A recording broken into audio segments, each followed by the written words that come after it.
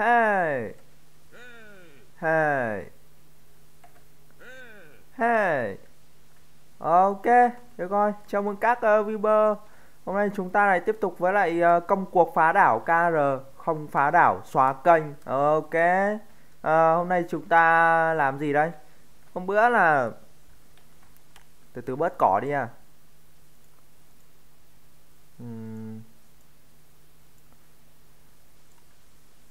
Hôm bữa là chúng ta đang không nhầm hôm qua thì tôi bắt được 2 raptor rồi anh em ạ. Hôm nay thì đây hình như con chicken này hôm qua đang tính bắt đây này, nhưng mà hôm qua muộn rồi, hôm qua chơi hơn 1 tiếng rồi.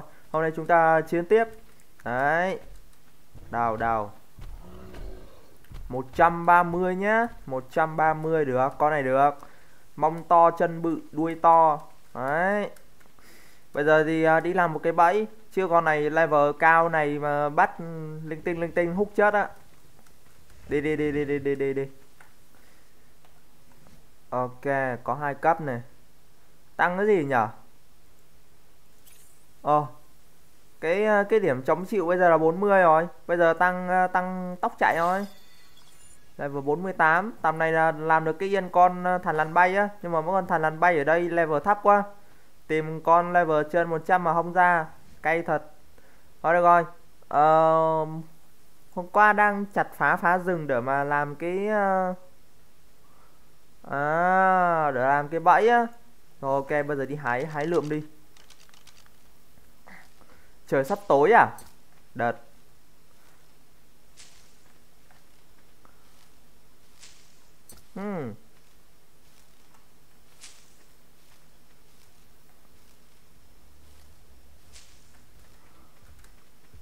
Có lẽ là sau khi bắt xong cái con chicken này, tôi làm cái liềm anh em ạ. Tôi làm cái liềm, không có đi hái tay như này đúng trầm cảm. Rồi cố lên, không kêu ca nữa. Ok, hái thôi. Cứ đi hái cây như này trông. Ôi, cây nó mọc kín luôn cả cái người này. Cái này người ta gọi là bụi cây biết nói. Đấy. Nè. Cái này chúng tôi gọi là bụi cây biết nói. Cái này là mấy anh Mỹ là sợ lắm. Mấy anh Mỹ rồi mấy anh gọi là người Mỹ, người Đức hay là gì đấy là rất là sợ mấy bụi cây như này này. Đấy. Ok. Chúng tôi gọi đây là bụi cây biết nói. Rồi, trời tối luôn, đậu xanh. Thôi được rồi. Để mình tăng độ sáng lên cho mấy viewer coi. Ôi hơi chói quá không nhỉ? Chói này cay mắt mất. Rồi, xám lên một tí. Rồi đâu rồi, 2 raptor rồi. Con raptor hôm qua tôi bắt là một cặp nha, một đừng một cái, nhưng mà level hơi chênh nhau. Con kia level 199 và con này level 90, tức là nó chênh nhau 100 level. Ôi là giời. Đâu nhỉ? Ủa? Con chica đâu? Đừng bỏ anh nhá. Rồi. Từ từ ạ.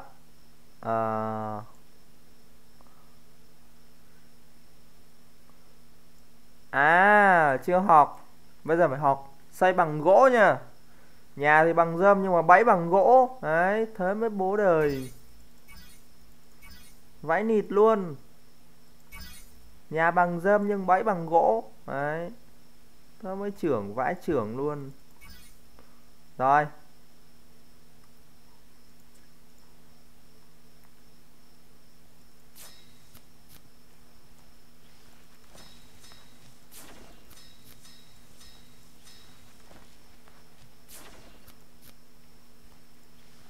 Mấy cái đó nhỉ? 7 cái.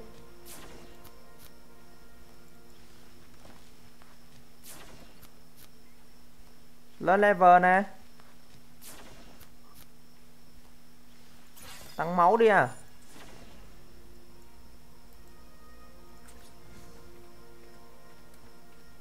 Đây. Ôi ai làm gì ông hú nghe ghê vậy. Tôi lại ông. Ai làm cái gì đâu mà hú nha. Chica nha. Tao cũng không làm gì mày đâu, mày yên tâm. Tối rồi đấy, tối rồi đấy. À hình như mình có giường mà, mình lấy ra mình đi ngủ đi. Ok ok, đợi tí đợi tí. Đây này. Hay nha. Đấy, đi ngủ nha mấy ông. Mấy viewer thấy cái giường này hay không? Thật là thần kỳ.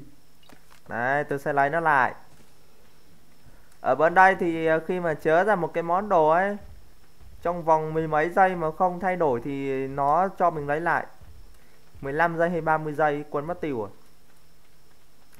Ồ, con này level nhiêu đây? 25 à? Mấy con này dở người thật, toàn level 25.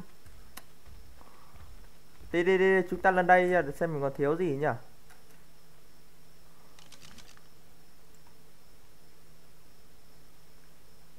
Thiếu gỗ. Rồi rồi rồi. Bây giờ lên được cái thời đổ sắt rồi nên là đi chặt cây nó cũng nhanh à. Nó chỉ là vấn đề thời gian thôi.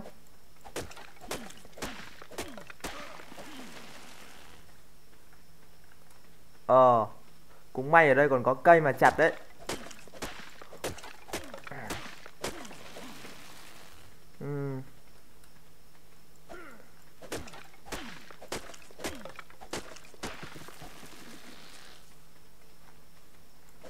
Ồ, chỗ này có cái cây cầu nè.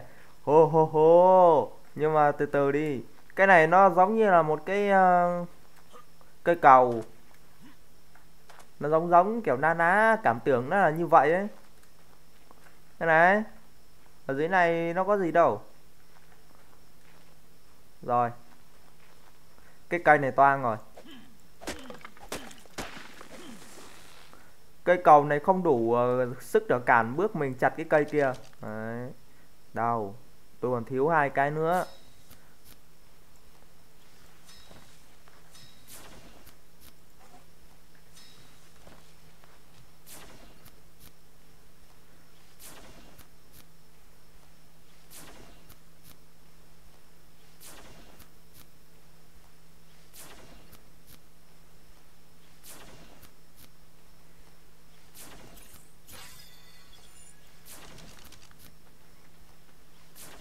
Hình như là vẫn còn thiếu nha. Đang tính nhẩm ấy nhưng mà chắc là thiếu rồi.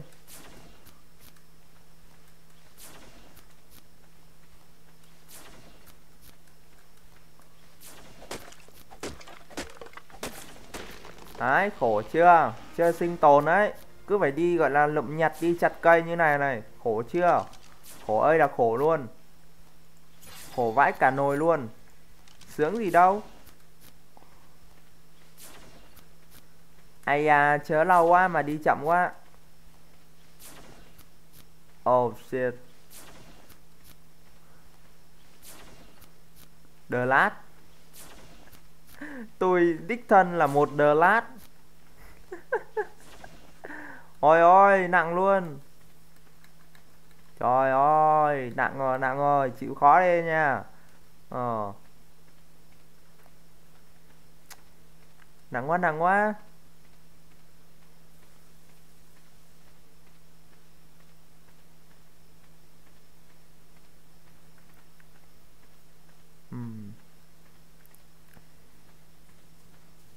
Ủa, con raptor đâu ta? À kia kìa. Né con này ra không nó kiếm chuyện mệt á.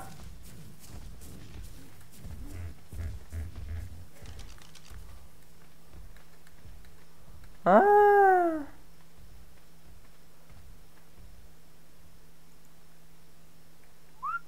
Ra đây, cưng ơi ra đây.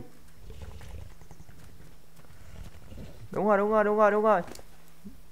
Chứa của anh một ít đồ, anh nặng quá. Thank you. Rồi. Nặng quá không có đi được. Rồi nha, cầm hộ đồ nha, đừng có gọi là bị giết nha. Đi. Đứng đây đi ha. Rồi. Ở trên này có lẽ là sẽ còn bắt nhiều thú lắm. Tại trên này có nhiều thú mà. Có chim, có ngựa, rồi có ron to, nhiều thứ lắm. Nên là xây cái bẫy to đi. Này, chỗ này nhiều thú nhất nè. Sau này muốn bắt thú thì dụ nó vào cái bẫy là nhanh. Đấy, tính cả rồi. Chúng ta đầu tư. Cái gì đấy? Cái thằng nhân vật nó kêu la gì nghe kinh vậy. Cái này chúng ta đầu tư dài hạn nhá. Khiếp, đang nói tự nhiên nghe nhân vật nó rơn cái giật mình.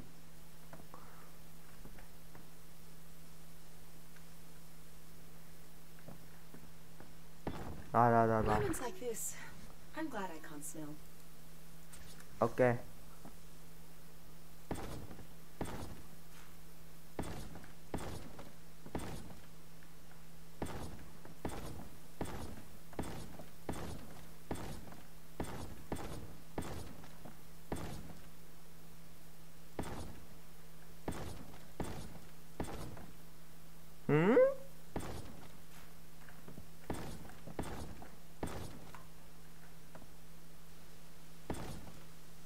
Ô, thừa hả? Vãi nồi sao lại thừa ta? Đây là cái bẫy nha. Bây giờ xây cái cầu cho nó lọt hố là được. Cái này là hố sâu tử thần. Thừa 3 cái, vãi cả trưởng ạ. Rồi ok, thừa 3 cái. Bây giờ chúng ta sẽ làm ra một cái ván chéo. Và cái điều này nó sẽ dẫn cái con thú ở trong cái hố. Và chúng ta đứng bên ngoài chúng ta bắn. Nó là một cái bẫy khá nổi tiếng. Và tôi cũng giải thích qua thôi. Đấy. Cái cắm đầu vào xây và không nói gì thì cũng hơi chán. Nhưng mà chết rồi, cái ván chéo đâu ta? No, đâu rồi? Trốn ở đâu rồi? À đây, trốn thế nào được? Cái này nha.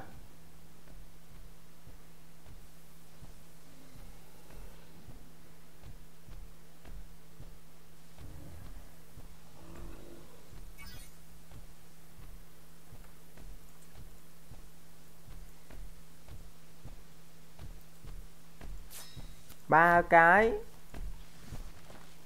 Hello cưng.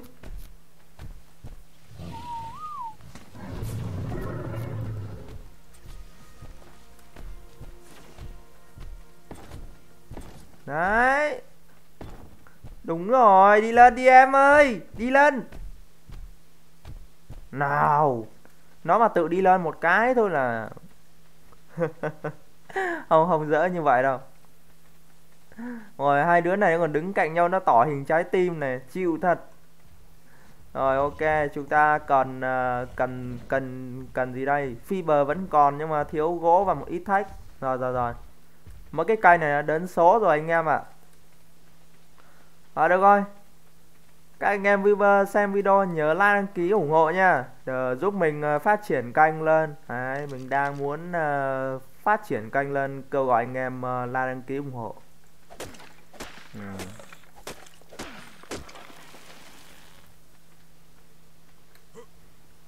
Ai à, chết rồi, khát nước hả? Mày đói thì tao còn có thịt chứ mày khát nước thế này thì chết anh rồi. Sao lại khát nước vào đúng cái lúc này? Tôi ăn trái cây cầm hơi nhá.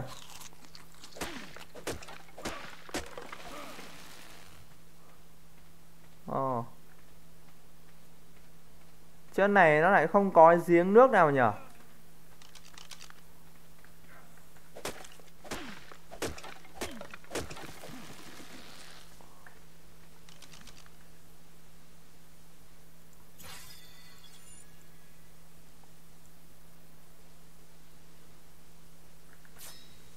Ôi giời ơi, thoải mái.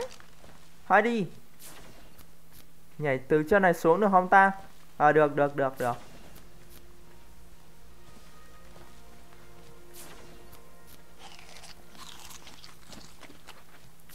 Đang câu khát không ạ? Đang câu đói câu khát đây này. Sắp xong rồi là sắp xong rồi. Ta sắp xong bẫy rồi. Ok, tôi sắp xong bẫy rồi.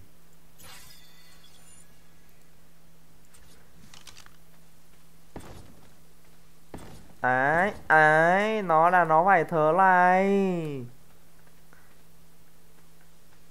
Thở lại.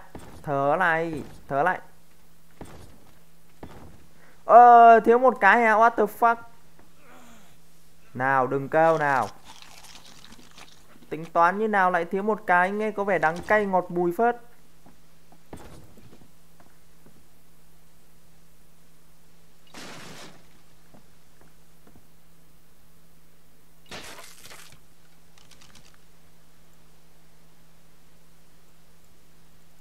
Rồi. Đồ ấy các bạn. Mình phá hai cái kia để lấy thơm đồ.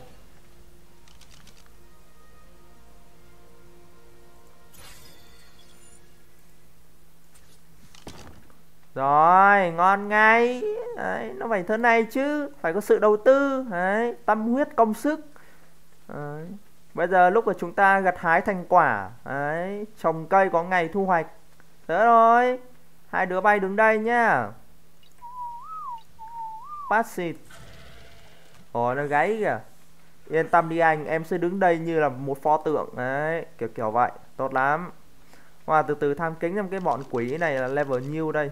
Chả trông mong gì đâu, nhưng mà đúng là level 20 thật. Váy nồi 25. 25. Ôi vãi nồi, còn cái nịt. Thôi bỏ đi. Mình đang khát nước. Rồi. Đây nha, rủ vào nha. Ê thằng ngu. Đi theo anh nè. Đi theo anh có trái cây. Ôi ôi nó phóng hả? Thôi. Ôi giời ơi.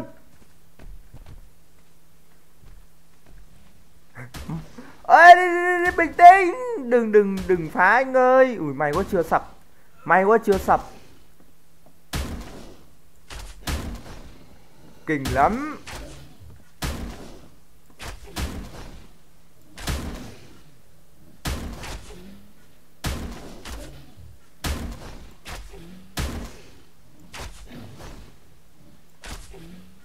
Mơ rồi. Ui rồi, dũng mãnh đến đâu thì cũng xỉu đối cưng à. Định mệnh đan bài cưng là của anh rồi. Trái cây đâu nhở? Đây em ăn đi em. Nào không câu khát. Chịu nhục một tí đi, rồi tí nữa cho mày uống nước ngập mồm luôn. Ok. Nó cứ câu đói câu khát khổ lắm.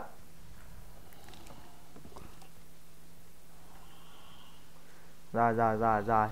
Ok anh Tùy sắp bắt được con chica rồi. Hoan hô anh Tùy. Ồ. Nhưng mà cái bọn chim này nó level thấp quá. Có khi nào mình nên thanh trừng cái bọn này không ta? Để mà cho nó ra với con chim level cao ấy. Chứ mấy cái con quỷ này nó cứ bay nó đậu đây thì sao mà game nó spawn thơm ra thú mới mà tôi bắt mà level cao được.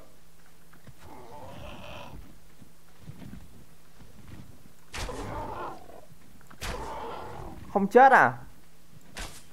Bắn không dính đầu. Ôi ôi nó đi rồi. Không chết à, nó đi luôn rồi. Làm con ngựa không anh em? À thôi đi, con ngựa bắt lâu lắm. Ồ nó hút kinh thật đấy. Cái này có 10.000 máu nhá. Cái này là 10.000 máu. Nhưng mà nó hút một phát một là bây giờ còn có 6.200 à. Cái này còn có 5.000 này. Nó hút thêm 2 nháy nữa là sập là cái chắc luôn. Nhưng mà may quá nó không hút nữa. Sợ thật. Rồi. Hỏi là trên đoàn tụ với hai đứa raptor rồi. Đi cưng đi theo anh. Nào không câu đói. Mày thấy thể hiện là một người gọi là đàn ông bản lĩnh đi xem nào. Nhịn đói nhịn khát một tí. Câu la. Rất là buồn. Đấy. Cái thằng nhân vật trong cái game này nó không có cái tinh thần gọi là chịu đựng. Đấy, rất là buồn. Tăng máu lên. Đấy. Thôi đi. Đi cưng ơi.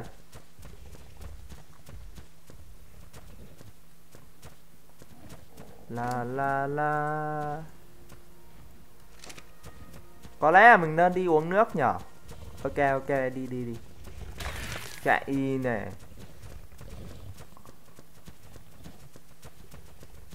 Từ từ mình đi uống nước cái bọn raptor này mà nó có 2 con trở lên là có hiệu ứng bầy đàn á. Mấy anh em viewer thấy ở trên cái góc phía bên phải màn hình là có hình cái răng nanh ấy. Đấy, đấy là hiệu ứng bầy đàn. Một cái hiệu ứng mà gia tăng sức mạnh cho mấy con raptor. Rồi uống đi anh húp đi. Thôi.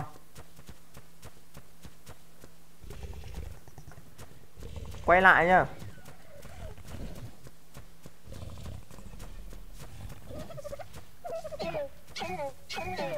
Cái gì ấy, cái gì ấy? Cái gì ấy? Nè nè nè nè nè, con Dodo 150 level này.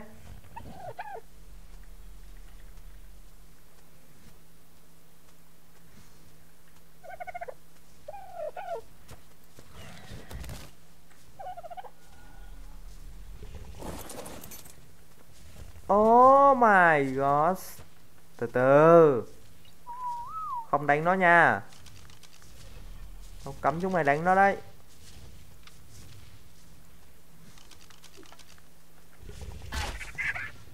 Xỉu không, xỉu không? Rồi rồi rồi, ngon. Con này mắc level này. Wow, thật là hảo hán. Chỉ những thằng nào mắc level mới thực sự là hảo hán nha. Ok, tôi sẽ tem những cái con hảo hán như vậy. Đấy. Ai à, đừng có ngã như vậy chứ.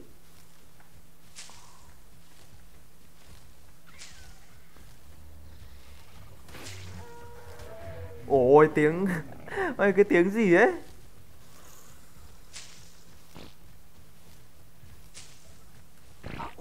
Áo. Thôi đi đi đi, quay lại. Chike level 45. Ôi. Chết rồi, lại gặp cái con quỷ này rồi, giờ sao đây? Ngoe. Từ gặp cái con chim kia rồi. Con chim kia là con chim trộm đồ ấy. Chim đạo trích anh em ạ. Cái con quỷ này.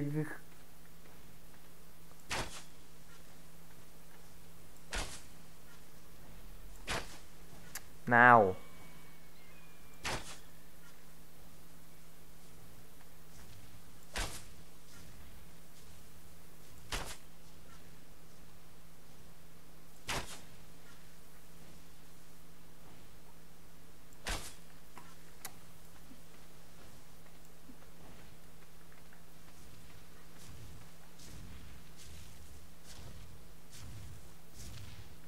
Ủa? Con Dodo đâu? Hey. Con Dodo đâu? What the fuck?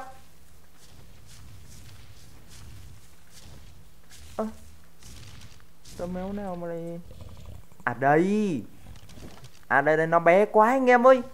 À nó bé quá, thành ra là mình không nhìn thấy. Rồi rồi. Ăn đi cưng. Ủa nhanh thế khiếp. Wow, một con Dodo mang tính chất là biểu tượng của sự hảo hán nha. Đấy. Tôi biết mà. Cái bọn chó này. Đi đi đi đi.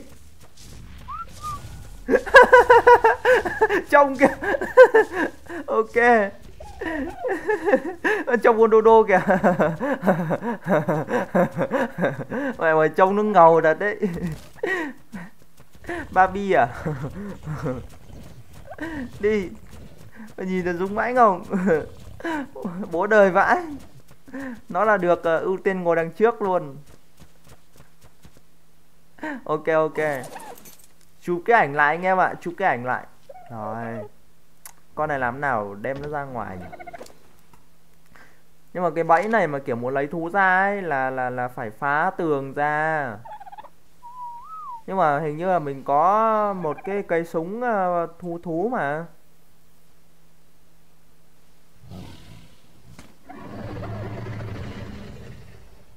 À không được, cái này mình không làm được. Cái này phải sau này kiểu mà lên thời đồ điện á thì may ra mới làm được. Cái này thì nó khó làm lắm. Chưa được rồi. Thì thôi phá tường thả anh ấy ra rồi đợi anh ấy vờ đó chứ sao giờ. Mất công xây dựng bây giờ phá bỏ khổ. Thôi vờ thôi anh ơi. Tôi biết ngay là cái con chim vừa nãy là con chim khốn nạn mà. Nó gặp là nó đánh nó cướp đồ. Đây này.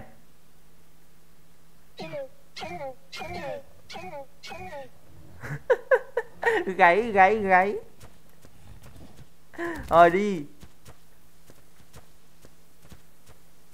Nào, bấm nhầm nút à. Đi em ơi, đi. Nó không biết nhà ở đâu nữa trời.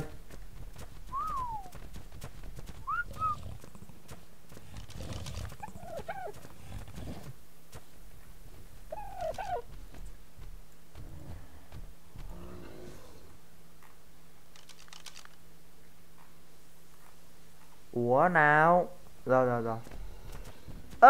Hôm trước là mình đánh dấu nhà rồi sao hôm nay lại mất nhở? Vãi cả trưởng ạ. Không, hôm trước mình đánh dấu ấy mà. Hay là lỗi gì ta? Thôi kệ ha, đi. Chả nhớ nhà ở đâu nữa nhưng mà chắc có nằm ở dưới này này. Đi em ơi, đâu rồi?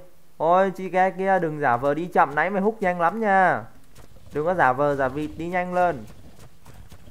Vừa nãy nó lao vào nó hút cái bẫy của mình như là một vị thần ấy, giờ nó cứ giả vờ nó đi chậm rồi nó kẹt nữa trời. Rồi ok, đi. Chắc là nhà nằm ở dưới này này, dưới cái khu sông nước này này. Đợt. Vậy là hôm nay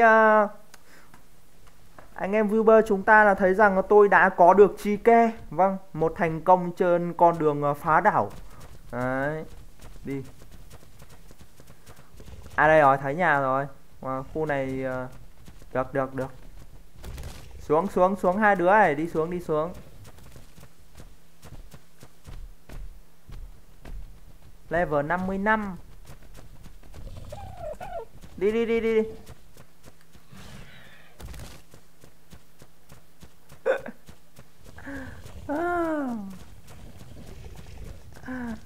Lô nào. Ok, hội quân đi anh em. Từ các bạn, mình đang thấy một cái con gọi là cái con con này là con cái. Thôi con này là con được cái con gì đây? Hai con cái hả? Vậy thì được. Chứ còn tưởng đâu nó là một cặp thì giết. Đi em ơi. Kẻ lắc người kẻ chồng. Đi vào đây. Mình nên xây tường không nhở? Xây tường cái cho nó. Ôi con Dodo mày, sao mày bé nhất ở đây sao mồm mày to thế? Rồi được rồi. Mày nó bé nhất ở đây mà mồm nó to vãi. Có lẽ là mình nên làm một cái tường để bảo vệ cái đội quân của mình nhở? Phải có sự nâng cấp quân đội chứ. Lại gặp cái con chim kia rồi. Neutral. Kìa cái con chim nó bay gần đây kìa, cái con chim khốn nạn lắm. Rồi ok.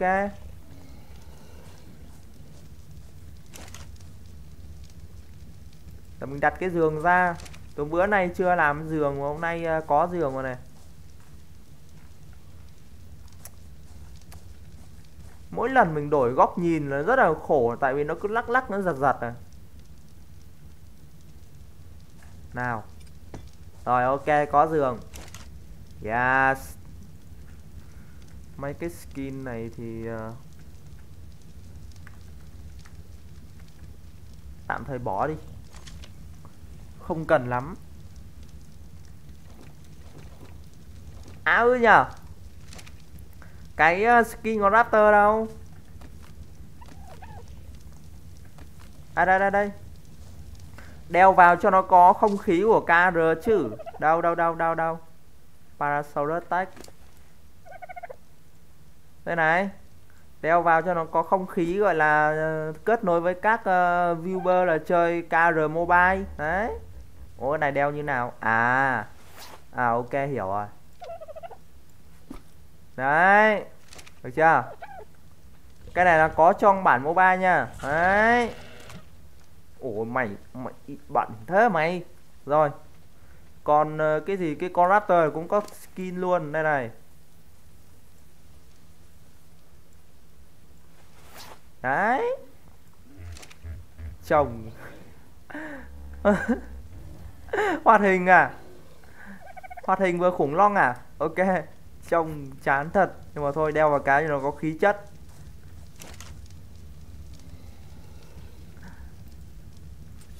Rồi làm cái cửa cái nào. Đấy, gọi là cũng có cái cửa nha. Cửa gỗ à. Hay thật.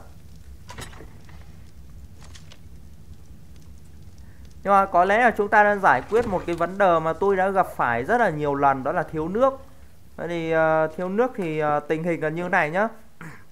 Cái việc mà chúng ta xây cái hàng rào thì thôi để sau đi nha. Nhưng mà cái vấn đề hiện tại là cấp bách nhất là thiếu nước. Đấy, chúng ta đi thám hiểm khám phá rất là thiếu nước. Lúc nào cũng câu đói thì có thịt, chứ còn câu khát thì chịu. Nên là chúng ta sẽ đi làm một cái gọi là bình chứa nước. Cái bình chứa nước này level 26. Đấy, thế thôi. Còn cái bình này thì nó sẽ cần đó là Chemitin bay và Rito là thạch anh ấy. Là pha lơ chứ nhầm.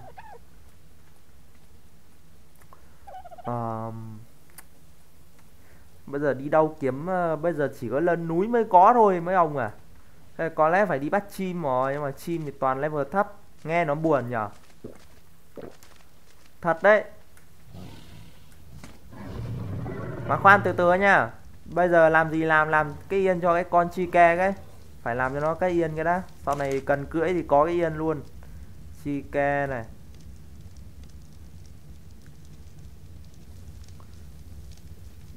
Oh no, chi ke đâu rồi? Chi ke. Đây rồi, level 16 luôn. Nhẹ nhàng cơm bữa.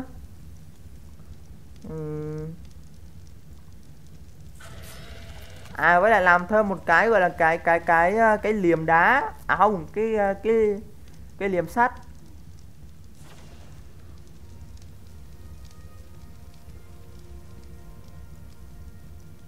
Đâu nhỉ? Cái liềm sắt đâu ta? Level 30 hả? Đây này.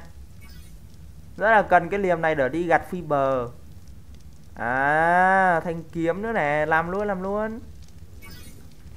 Mà sợ không đủ sắt, bây giờ đang luyện được bao nhiêu sắt rồi? Chúng ta chỉ có 29 sắt, nó rất là ít. Thế nên là cũng rất là e ngại. Cái này thiếu sắt rồi, cái này cần nó cần tận 50 metal. Thiếu rồi, không đủ. Đợt khó khăn đến rồi đấy.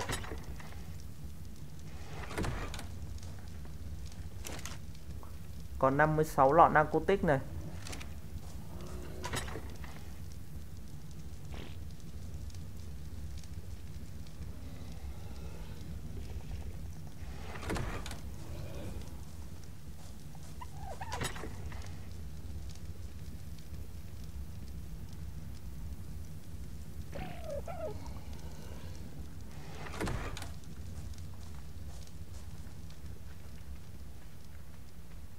Ồ, nó cứ bay ở đây kìa.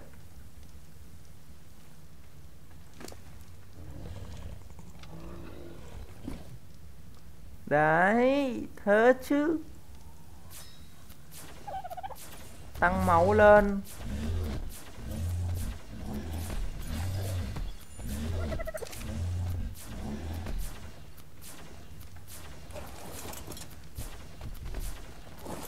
Ồ, con chim này anh em à. Con chim này level nhiêu đấy? Trời ơi, nó đi chậm kìa.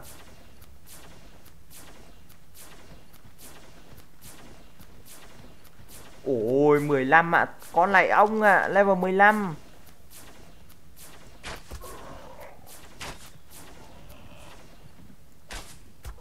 Rồi chết.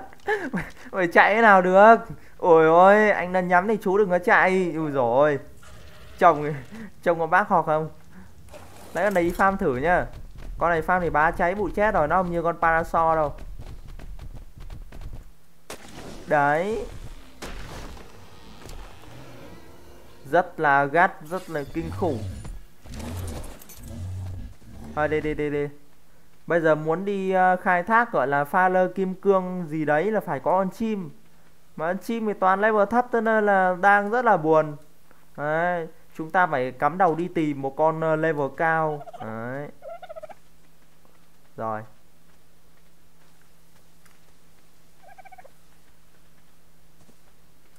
À nhờ mình lấy raptor mình cưỡi đi, vậy đi bộ làm gì cho nó cực khổ ra. Rồi, đúng. Từ từ lấy raptor. Chạy vừa lấy raptor cái kiểu sống khổ quen thân, bây giờ mạnh lên cái là vẫn quen nớt cũ là không được. Bây giờ cưỡi raptor chứ. Đây. Tôi lấy raptor đại đớ là tôi đi. Lấy con này đi à.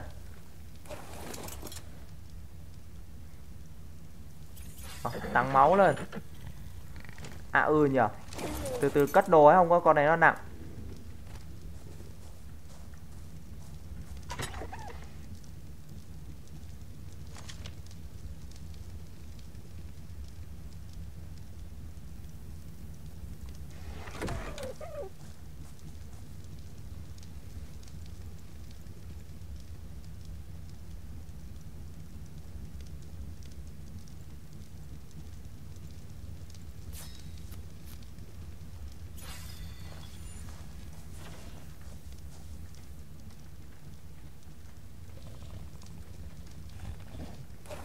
Rồi đi.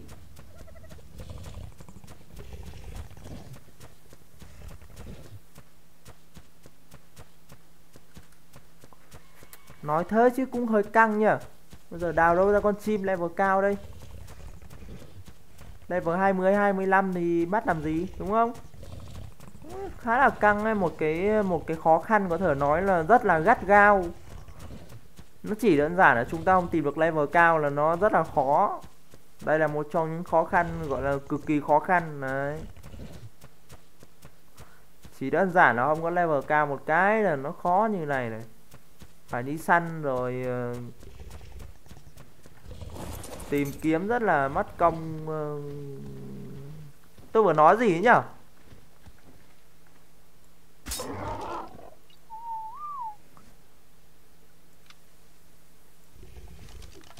Tôi nói gì tôi quên mất tiêu anh em ạ.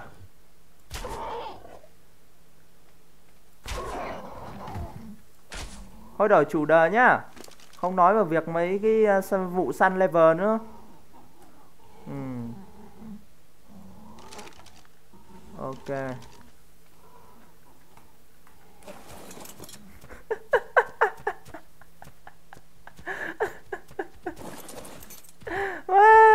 Rồi con này ăn gì đây? Con này ăn nấm hả? Ôi con này ăn thịt cá. Vãi cả trưởng ạ. Nó ăn thịt cá đấy. Còn con này thì ăn thịt đùi. Đậu xanh là mấy ông toàn đòi ăn thịt cá với thịt đùi à. Cái loại thịt cá mà nó đòi ăn là cái loại thịt cá mà nó kiểu như thịt đùi cá cơ, không phải thịt cá thường à. Ăn sang vãi. Không có thì không bắt được. Rồi ok, chúng ta cố gắng tìm thêm một em nữa đi. Em kia là đực hay cái đây? Đây là một em đực. Vậy chúng ta tìm thêm một con cái nữa rồi sau này có gì cho nó đẻ con ra, nhân giống ra. Đi. Tìm thêm một con đực nữa à? Hy vọng là level cao một tí. Ở chica thôi kệ đi. Chúng ta có một con rồi. Thật ra là tôi cũng đang định phối raptor ấy, nhưng mà bây giờ chưa có thời gian. Bây giờ chưa phải là lúc. Bây giờ vẫn phải đang tập trung phát triển gọi là kinh tế cái đã. Rồi sau này nâng cấp quân đội sau. Đấy.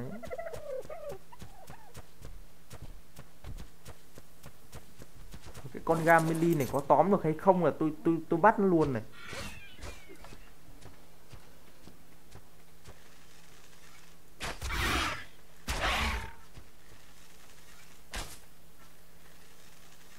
Ôi ôi, nó chạy như thằng điên luôn. Chịu. Sao bọn này vẫn chưa chịu ăn nhở? Level 55 là một con đực.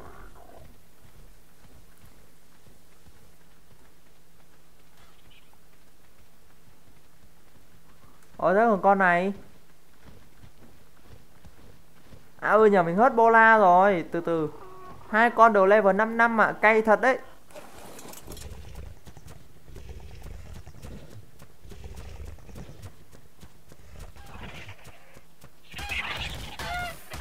Chạy này.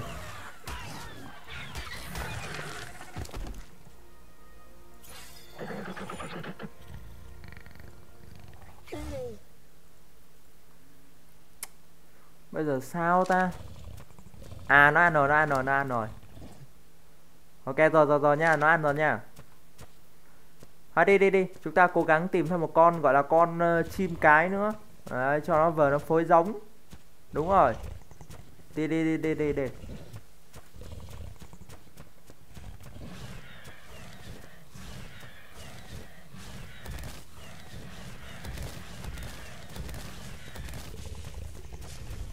Lắm ron to thế. 3 4 5 con ạ, 5 con ron to rất là nhiều. 6 con luôn ạ. Khu nào đây?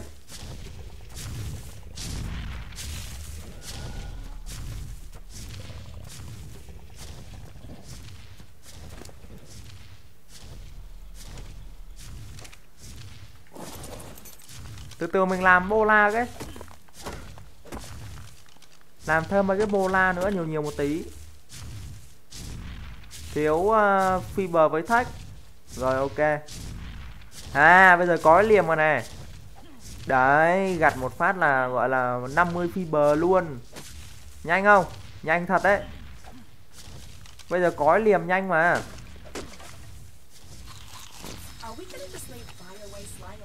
Chín cái bola luôn, làm rất là nhanh.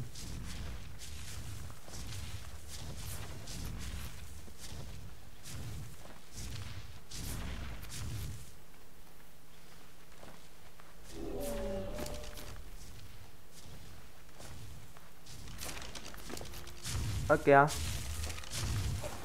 Vào đi. Chúng ta hiện tại đang đi vào trong khu rừng rồi anh em ạ. Hôm nay thì chúng ta cũng nên đi khám phá khu mới nhỉ. Ôi thôi thôi. 3 con Allosaurus ạ. Gắt thế. Giờ có một con Raptor này. Thôi thôi Raptor có rồi, bắt làm gì nữa. Mà khoan nha, để xem thằng này có level cao đẹp dai không. 2 con à. Ok. Bình tĩnh nha cưng.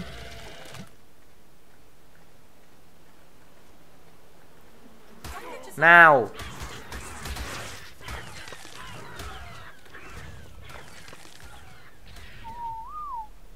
Gắt thế. Wow, một con muỗi. Nó vào nó cắn mình một cái rồi con Raptor nó xử không tha mạng luôn.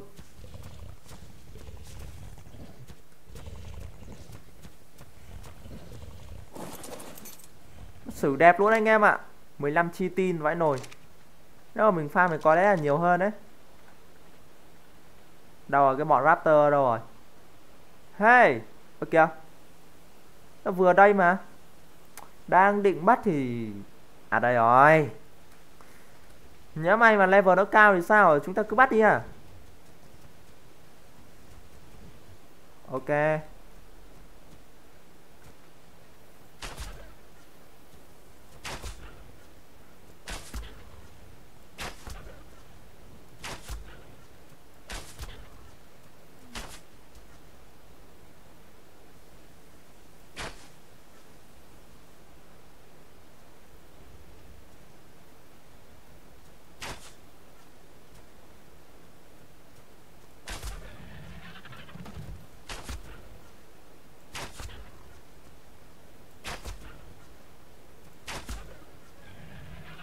Oh, oh my god.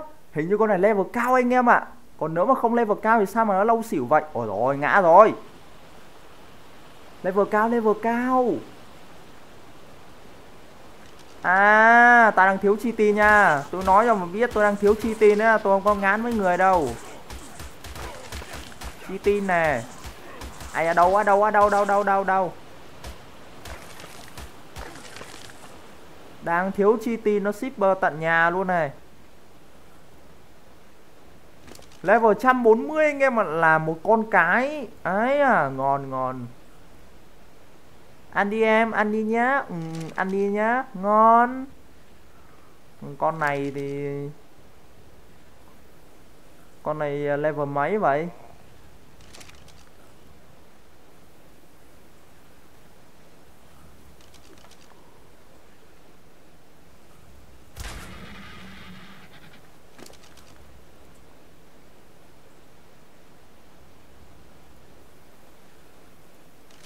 Đợi một xíu nha. Tại vì con này level cao lắm. Con này tận 140 này. Ngon anh em ạ, ngon ngon. Có thế chứ. Mẹ, anh tùy mà. Bây giờ là cuộc cách mạng gọi là thay đổi. Đấy, gọi là tên tuổi đàng hoàng. Đấy, gọi tôi là tùy nhá. Đấy, ngon đấy. 140. Hỏi chết đi cụ. Nào, ăn nhanh nào. Ăn nhanh được, còn vờ nào hay lắm. Ôi, level 200 luôn. Ngon. Đi em ơi. Mà chết rồi, ngã xuống cái vực này rồi làm sao ngóc đầu lên đây. Chạy sang bên này thăm kính xem. Hy vọng là có đường lên nha.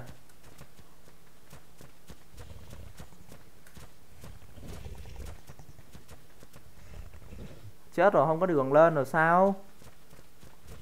Không lên được cái chỗ này nhở. Nào. Lên được. Ồ, mày nhanh vậy.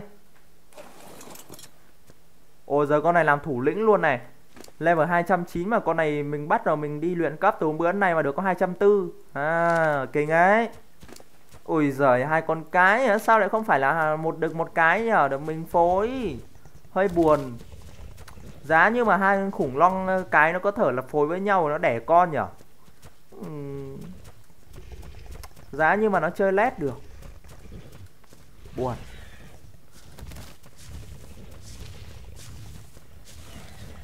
Gọi là chuyến đi săn ngày hôm nay cũng có những thành quả nhất định, như là chúng ta đã có được một con chim. Đấy, một con chim. Thứ hai là một con raptor nữa, level rất cao nhưng mà hơi tiếc. Nên là tôi không tìm được con chim được nào level cao cả. Ôi, hai con này là level bằng nhau này, đầu là 240 này. À, 140 này. Đi nha hai cưng, đi. Hỏi con này rồi sao đây? Ôi, level 85. Thôi được anh em ạ, tầm này liêm sỉ gì nữa. Chơi luôn. Ê, no. Ôi giời ơi là giời. Tao lại chúng mày. À, mày sao mà tao hiền lành mà bọn mày độc ác thế? Tao hiền như thế này mà bọn mày không biết noi gương theo à? Đó, mình quên không ra lệnh một cái là nó chầm vào nó giết à. Thật là tàn nhẫn. Vừa phạt mỗi đứa 3 đít. Chỉnh đốn lại gọi là cái hành vi như này nhá. Mình nghĩ đâu stop là được rồi. Á, hình như mình chỉ câu đi theo mà. Mình câu đi theo nhưng mà nếu mà mình đánh đứa nào là nó lao vào nó đánh luôn ấy. Hiếu chiến thật.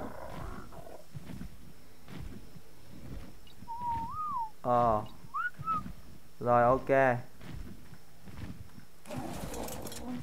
Hiếu chiến thật đấy.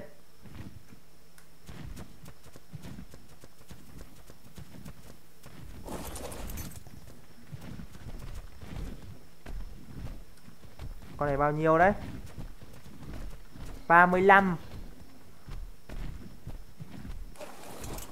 Thôi đi vào vậy. Chả gặp được con nào kiểu mà level cao. Nãy gặp được con level 80 thì hai đứa kia nó chơi rồi. Nó chơi gọi là không còn gì để mất. Đi thôi, đi vào thôi, đi vào hội quân thôi. Yeah. Vậy là cũng được rồi, mãn nguyện rồi. Thế là hay rồi còn gì nữa. Đi.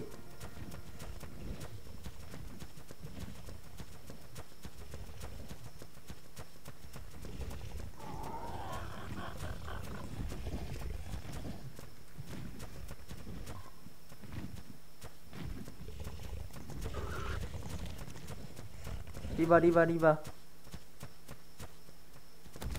Trời tối nhanh thật đấy.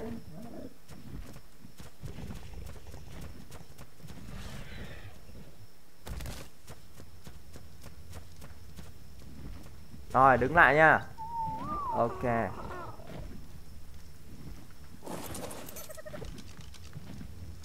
Từ từ.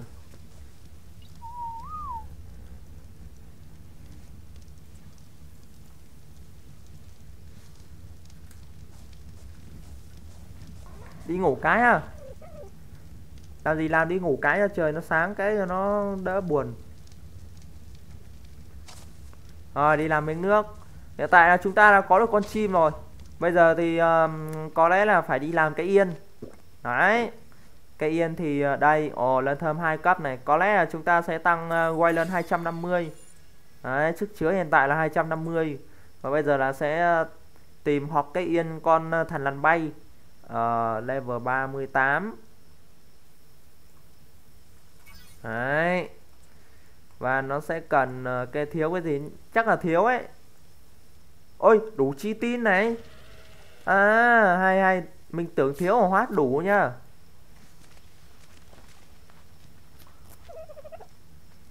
Đâu con chim đâu rồi. Thú mình bắt vào toàn level 200 luôn đấy. Mấy viewer thấy hay không. Toàn level trăm mấy và 200. Level cao luôn đấy. Tăng máu lên một tí đi. Rồi tăng cái tốc chạy lên một tí. Tăng cả stamina nữa. Thật ra mấy con chim này nó yếu lắm, nhưng mà thôi. Nó là cái con chim mà nó ngon nhất ở đầu game rồi. Ngoài nó ra còn ai nữa đâu. Đấy. Lựa chọn duy nhất là lựa chọn ngon nhất. Đó là con chim duy nhất giúp chúng ta bay lên trời ở level 38 trở lên. Bây giờ chúng ta có thể là bay sang hòn đảo bên kia để mà lấy metal đấy. Có thể là đem vào để mà luyện kim, luyện sắt, cũng như là đi lấy ritual. Đương nhiên là con chim nó không thể gọi là chứa được nhiều đồ đâu. Nó có giới hạn đấy. Nhưng mà nó có thể là bay sang để mà lấy vờ được là hay rồi. Từ từ để kiếm cho nó một cái kính nhá. Chết rồi, hết kính rồi mới cay chứ. Ở đây tôi tạm thời không có kính nhá. Tính lắp cái kính vào cho nó cái, nhưng mà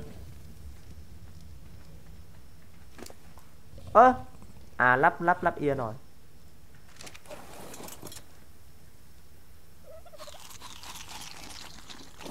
Ôi từ từ, nhiều thịt quá. Bây giờ hơn 1.200 miếng thịt rồi. Bây giờ chắc là phải gọi là đi làm thịt thối bớt đi ha. Ok.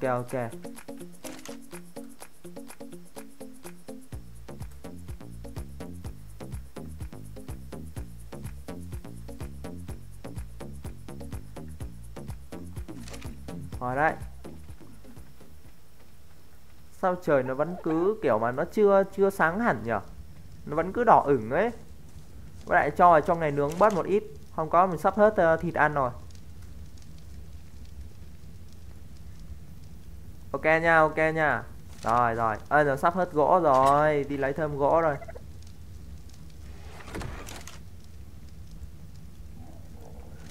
Đảm đang việc nhà anh em ạ. Thôi đi thôi, tầm này có chim rồi. Chúng ta bay thôi. Đấy, bay thôi. Quá là tuyệt vời luôn. Bây giờ phải đi kiếm ritual. Chúng ta phải đi kiếm ritual để mà nó là cái pha lơ đấy, để mà làm cái bình nước. Không có bình nước khổ lắm. Không có cái bình nước là đi đâu nó cũng câu trời câu đất là đói câu khát rồi. Có lẽ là chúng ta sẽ lên núi băng đi. Mình nghĩ là chỉ có lên núi băng mới có pha lơ thôi, chứ còn mấy khu này đào đâu ra pha lơ. Lên núi băng tìm ritual nhá. Ok.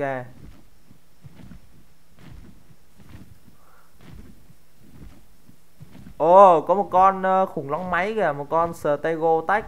Wow, xịn đấy. Kìa. Con này nó hiền lắm, nó không đánh đâu.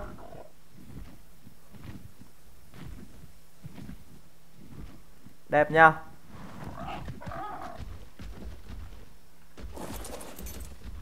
Cái level có 24 à. Hay là chúng ta giết nó nhỉ. Hí. Oh my god, được anh em ạ, được, giết nó đi, giết nó lấy đồ á, nó sẽ cho mấy cái đồ sắt rồi electric rồi linh tinh nhiều lắm. Ok. Nó level cao thì mình bắt, chứ level thấp thì chắc giết lấy đồ chứ còn gì nữa. Ha ha ha, nó toang rồi anh em ạ. Yeah, ha ha. Chạy đi đâu. Này, đi hái fiber này. Ôi rồi gặt một phát một thôi là 100 fiber.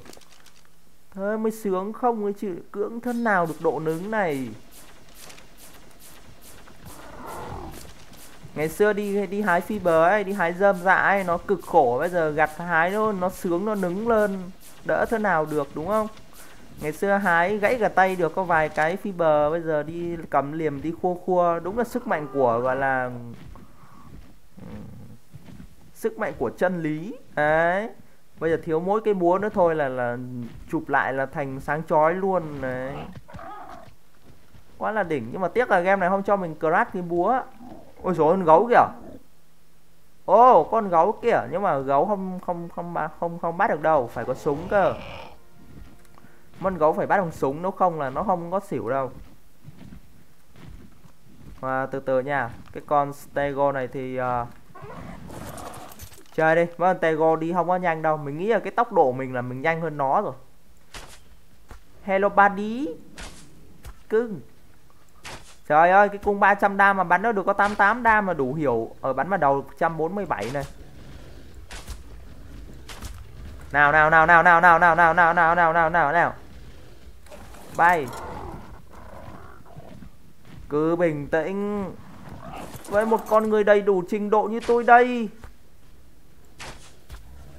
Úi rồi nhẹ nhàng như cơm bữa. Trông nó khổ nó chết này. Nó cho được một ít electric với lại oil và sắt. Cũng không ngon lắm đâu. Này nó cho được một ít đồ nè, cũng không có gì ngon.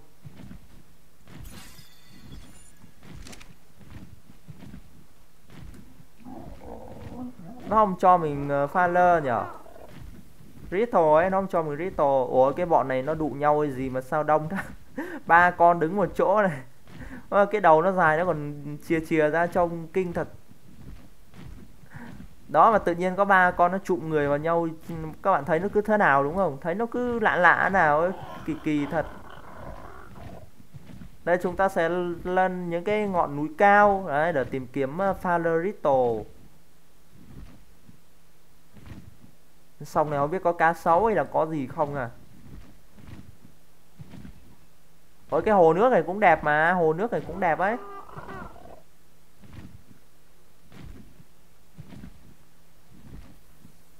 Ôi ôi, mấy con cá to chưa kìa. Kìa có mấy con cá to. Bữa nào qua đây câu cá các bạn. Mình đúng rồi, bữa nào mình câu cá đi.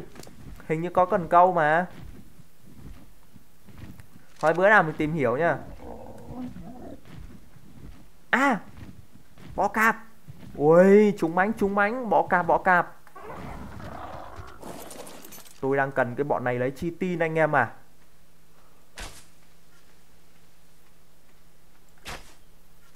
Bọ cạp với chúng tôi.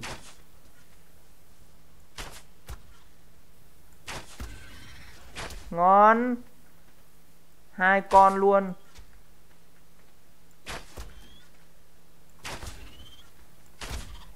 Nào. Ê! Sao mà với tới được. Chưa. Xón đái ra quần đấy. Ồ, level 90 kìa em ạ. Cao quá. Con này làm ấy lắm, làm chi tin lắm. Chúng ta đang cần những cái chi tin như này. Cần để làm gì thì chưa cần đâu, nhưng mà cần để thu thập nó, sau này cần thì có ngay ấy, kiểu vậy. Ô, đại bàng cái trông đẹp ha. Nó màu đen xám. Rồi. Thôi đi.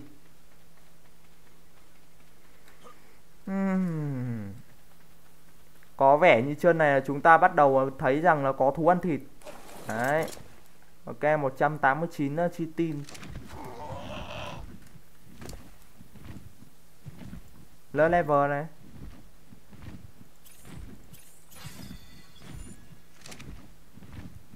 Oi đi. Ôi ôi, lắm raptor chưa kìa. Kìa raptor kìa. Mình thấy có một đàn chim mà không dám ra chắc sợ giết. Ôi ôi, nó bu vào nó cắn cái con ấy kìa, con đuôi kìa. Thấy không? Trời ơi, 4 con raptor bu vào cắn con đuôi kìa. Thôi kệ đi, quan tâm làm gì. Tôi qua đây lấy thích.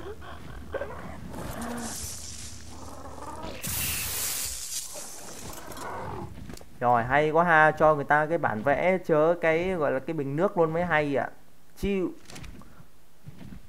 Mình không cần cái bản vẽ, mình có trong phần học đồ rồi, sao cần cái bản vẽ nữa đâu, nó cho mình kỳ vãi. Thôi được rồi, lên núi thôi mấy viewer à. Chúng ta lên núi. Nghe đồn là ngọn núi này tên là Long Tích Tuyết Sơn, ở trên đỉnh có một nàng gọi là nàng Bạch Tuyết rất là đẹp, da trắng như tuyết. Rất là xinh. Đấy, chúng ta lên chúng ta tìm nàng.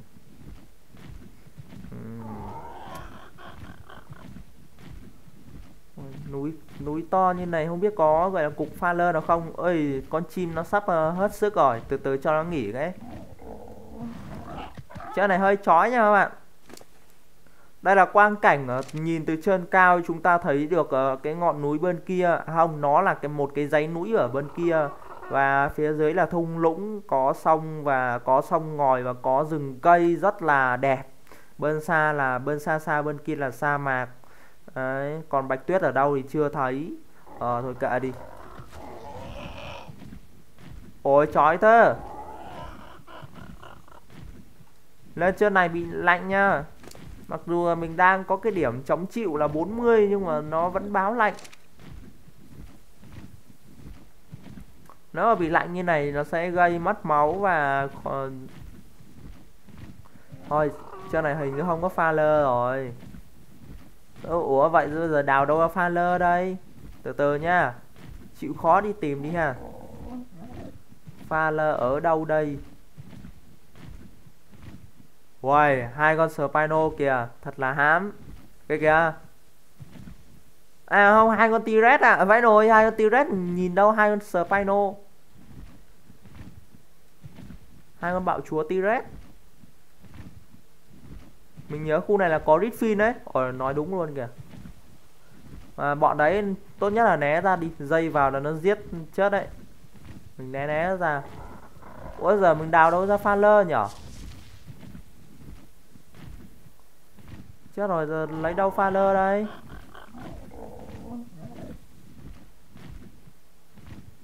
Hey, pha lơ lấy đâu đấy? Muốn kiếm pha lơ cái mà cuộc đời nó khó khăn.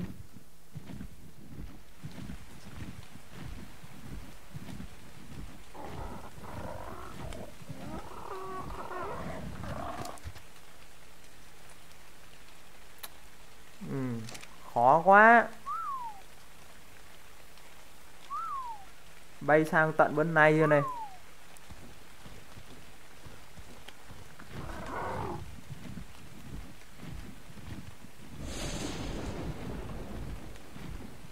Thời tiết đang đổ mưa và có sấm sét ạ.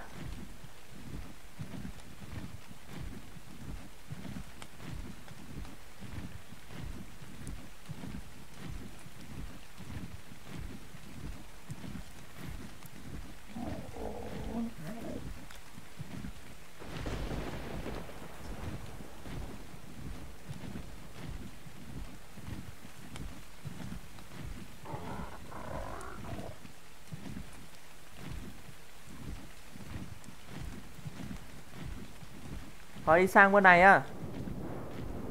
Ồ, bão tuyết.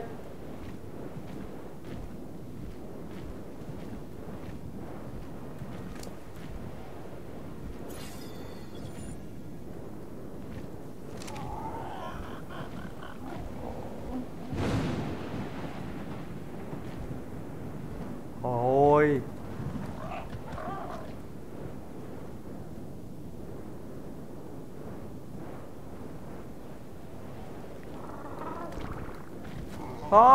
Thôi, tôi. Ở đây là nó đang có bão như là có chó sói này. Thôi né ra đi. Trời ơi, một đàn 4 con raptor, 3 con telebird kìa, 3 con gà. 3 con gà khủng bố ạ.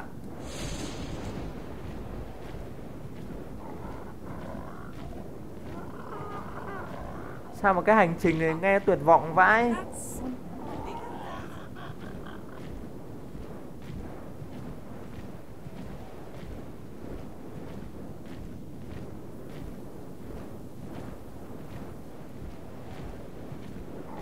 Ồ, chỗ này là có một cái sông này. Cái sông này là chảy từ trên núi tuyết xuống ạ.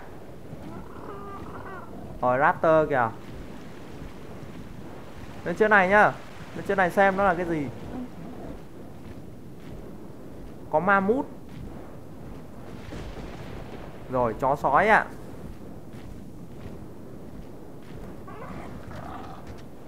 Kìa kìa, một đàn chó sói kìa.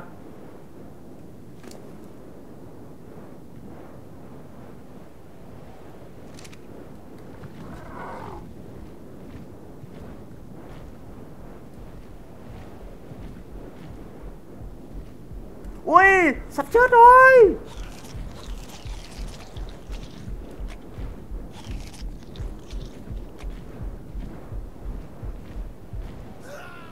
À, không để ý mất máu à.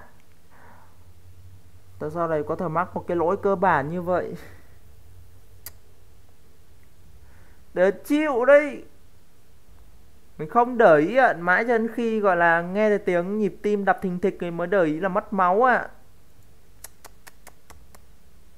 Này không được rồi.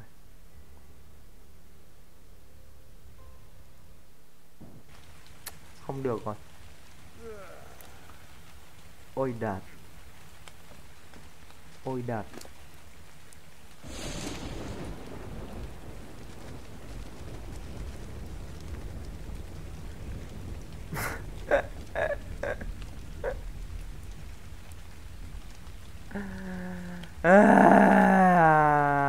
Mất hết đồ rồi.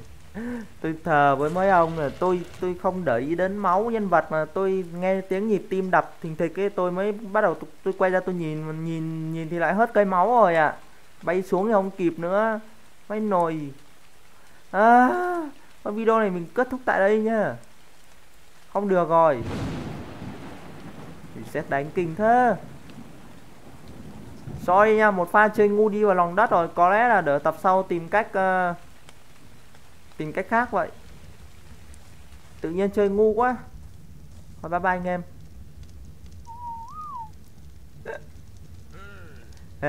Thấy tôi cầm bắp 6 múi không? Không có thua gì Ronaldo nha mấy ông. Đấy, trông này. Nhìn thấy cơ bụng không? Đấy. Thấy cơ bụng của Tùy không? Cơ bụng rất là săn chắc. Đấy. Nhân vật cứ phải mang tính gọi là đẹp dai. Nhân vật cực kỳ ngon dai luôn. Chơi ngu rồi.